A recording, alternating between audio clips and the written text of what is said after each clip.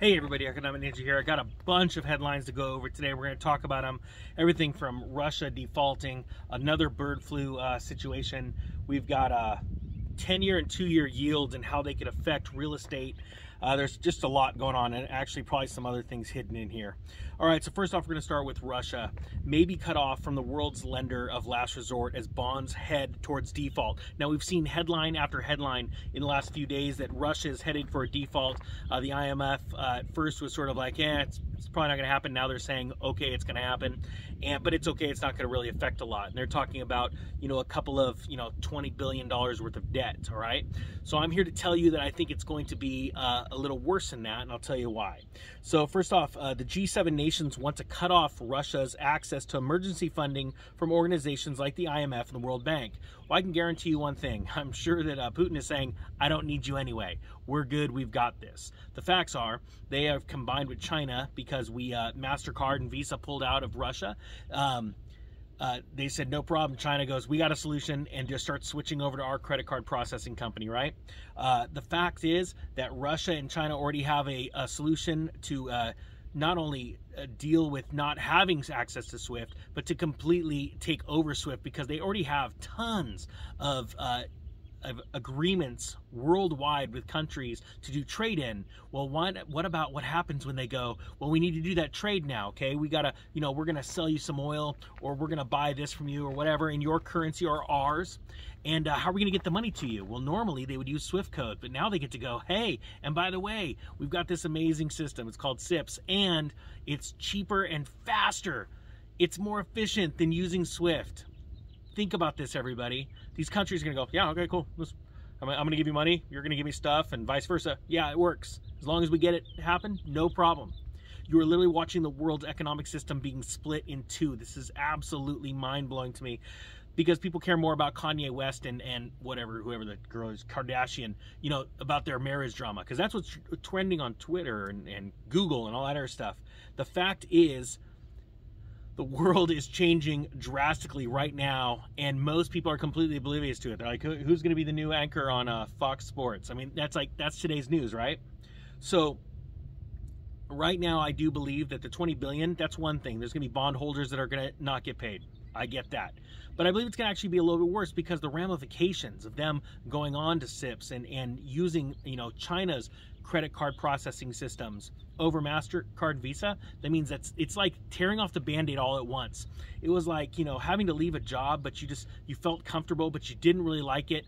And then finally, let's say you got fired and you're like, oh my gosh, the worst thing ever. But you started doing your side gig full time. And within 6 months to a year, you're totally, happy, you're successful, you're crushing it. And you're going, why didn't I do this sooner? I have a feeling Russia and China are having that moment just about right now. Now, let's move on. China's new COVID lockdowns are another threat to the economy. So obviously there's a lot of COVID stuff going on in China. They have a zero COVID policy. They're locking things down. And one of the places they locked down was essentially their version of Silicon Valley, their tech hub. And it just became very clear that one of Apple's main suppliers have just closed their doors, and there's about to be that breakdown. Now, we've talked about the supply chain breakdown coming because of what I believe is going to happen in the next, few weeks, that people are going to want to get out and live, and they're just going to sort of bombard the system, and it's going to cause these chain reactions like traffic. And, if you look at a traffic pattern, when you're stopped in traffic, like, what's going on? There's no accident up ahead. And all it was one guy that just wanted to pass somebody, and they were going a little slow to pass that person, and as people started coming up to them, they hit their brakes. Well, now the reaction time for the next one, hit their brakes. Before you know it, they went from slowing down to a dead stop about a mile back, and there was never any kind of accident, right? It's all about reaction time. That's what happens in the economy as well, reaction time.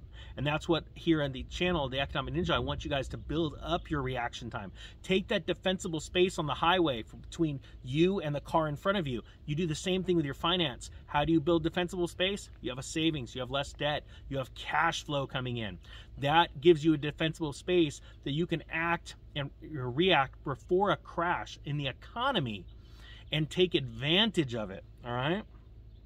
So it says, they're obviously, you're going to see supply chain disasters now again because China's locking down for COVID, all right?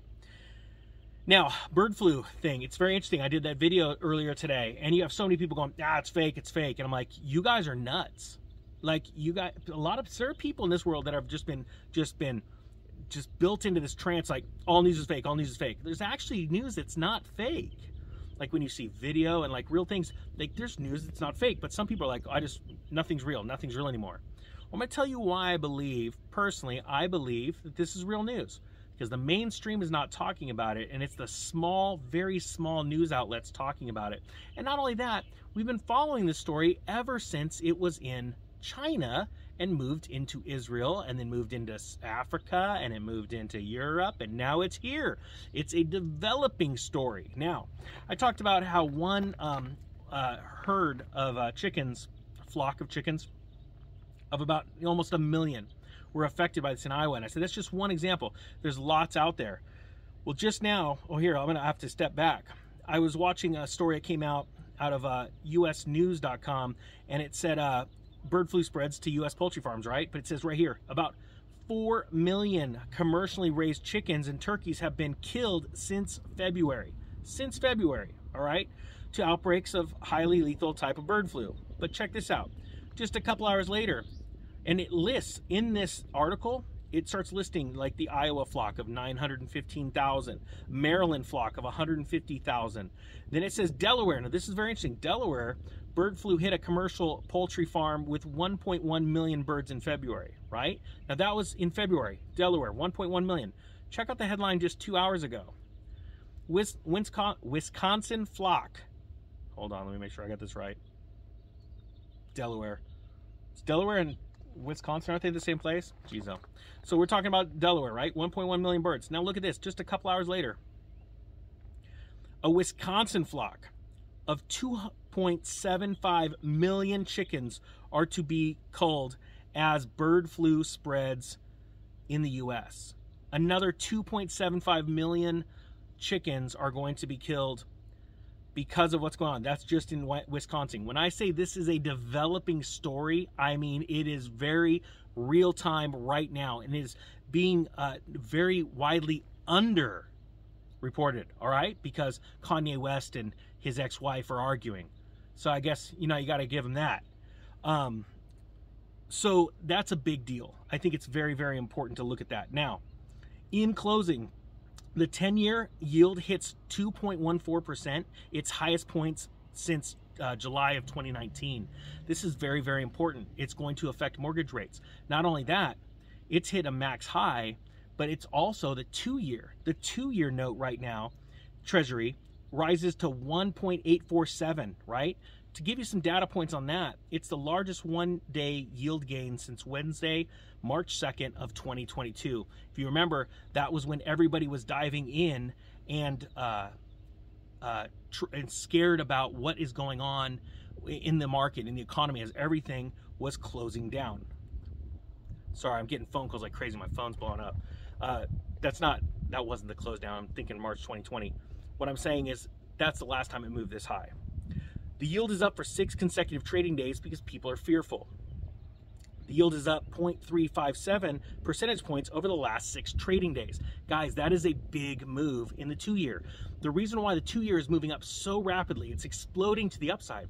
People are fearful that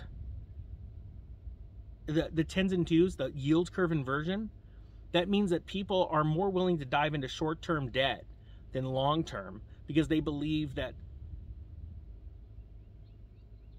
something bad is coming. It's the market telling you. Sorry, my mind's spinning right now. It's always when I start recording, my phone starts exploding. It's like somebody's watching me somewhere. Point being is this. The market knows something is up, and they're starting to move to do it. You saw Bill Gates, the news, where he got completely out of the stock market. I'm not saying sell all your stocks. That's not financial advice. What I am saying is that we are seeing a very serious time in the markets.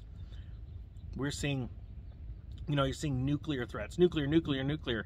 There's a lot of fear in the markets. What I want people to do is stay calm and think clearly and act decisively. That is very, very important in this day and age. All right, guys? With that being said, I better go answer some of these phone calls. The Economic Ninja is out.